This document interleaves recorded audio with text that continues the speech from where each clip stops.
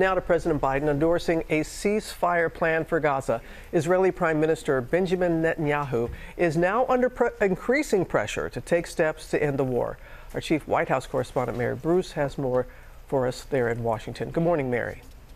Good morning, Robin. Well, President Biden is extremely eager to end this 8-month war that has rocked the region and created a foreign and domestic crisis for him. And he is now blowing these negotiations wide open, detailing publicly what is on the table with the hopes that it will pressure Hamas and Israel to agree. But this morning, Israeli Prime Minister Benjamin Netanyahu is facing fresh pushback that's really putting him in a very difficult position. Look, President Biden outlined a 3-part plan that could ultimately lead to a permanent ceasefire and the release of all hostages. Biden saying bluntly that Hamas has been significantly degraded, that they aren't capable of carrying out another October 7th attack, and that it is time to end this war. Now, the White House is adamant, insisting that this was the Israelis' proposal, and while they aren't rejecting it, they say their conditions have not changed. They want to see Hamas's military and governing capabilities completely destroyed. And now 2 far-right Israeli leaders say they will bring down Netanyahu's government if he agrees to this deal, meaning the Israeli Prime Minister this morning is potentially being forced to choose between a deal that could end this war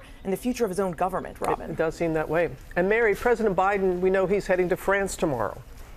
Yeah, he heads out to France tomorrow. He's going to be there to commemorate the 80th anniversary of the Allied forces' D-Day invasion, of course, a critical turning point in World War II. French President Macron is also hosting an official state visit for President Biden. Robin, it's another busy week ahead here. It is. All right, Mary, our thanks to you.